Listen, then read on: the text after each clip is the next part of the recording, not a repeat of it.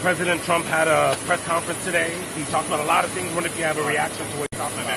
Well, I'm glad that he's finally agreed to a debate on September 10th. I'm looking forward to it, and hope he shows up. Are you open to more debate? I am happy to have that conversation about an additional debate for after September 10th, for sure. He proposed two more debates. Like I said, happy to have that conversation. Why do you think he pulled out of the debate with you? Why do you think I am beyond trying to speculate about how he thinks. What else? President, how confident are you in Vice Harris debating Trump? Are you confident in Vice President Harris debating Trump? In debating Trump, are you confident in Vice President Harris?